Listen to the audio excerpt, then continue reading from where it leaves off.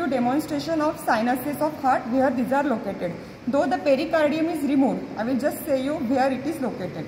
Now here, now I am holding this specimen in anatomical position. Now here on this aspect you can see that this is the aorta, ascending aorta, this is pulmonary trunk, and posteriorly now this is the left atrium.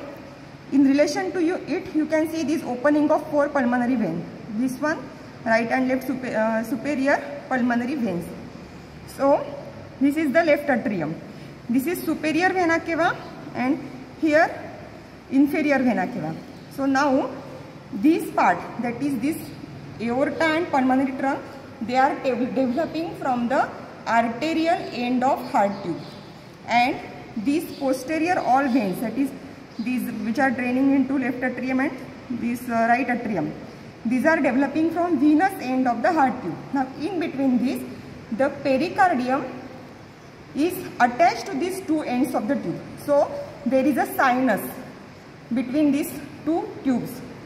So this is the transverse sinus, which is between anteriorly, you can see anterior to it, this aorta, ascending aorta and pulmonary trunk, root of pulmonary trunk.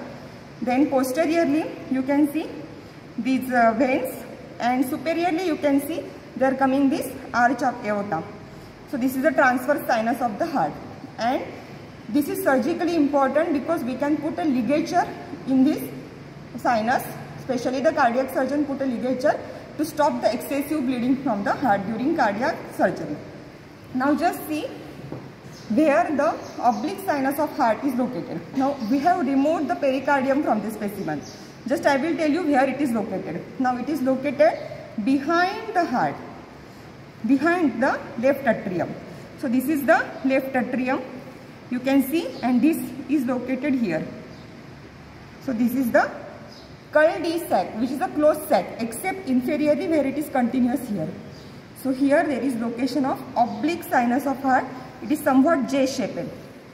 So this is the oblique sinus. Now you can see anterior to it there is this left atrium, and posteriorly the pericardium will be there, which is posterior part of pericardium. So here there is location of oblique sinus of heart. Thank you.